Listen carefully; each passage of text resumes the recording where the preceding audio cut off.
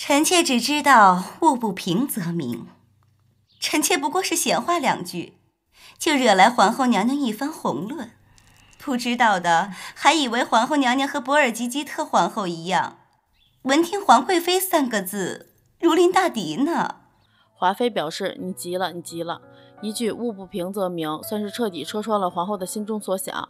华妃表示：“你看似不在意，但先前的一番宏论，不正代表你担心我成为皇贵妃吗？你越在意，我就越要说。这华妃虽不比皇后有头脑，但气起皇后来真的是有一套。有的时候逗了皇后跟逗了狗一样。”训导妃嫔以正宫闱是皇后的职责。妹妹如今多听一些，进封之后便更能以理服人，以德服人了。我没有，你可别瞎说啊！皇后也意识到自己有些失态了，赶忙找补。多谢皇后娘娘指教，来日臣妾得以进封，一定会恪尽职责，协理留宫。那么皇后娘娘就可以多多休息了。华妃在说这话时，还特别看了甄嬛一眼。华妃苦甄嬛得宠久矣，如今想着来日自己得势，好好搓磨一番甄嬛，同时也不忘再度提起分割皇后权力的事，刺激一波皇后。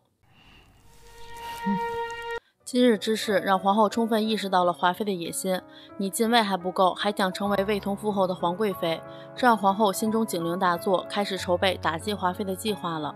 其实仔细分析一下这场戏，无论华妃还是皇后的行为都让我觉得荒唐。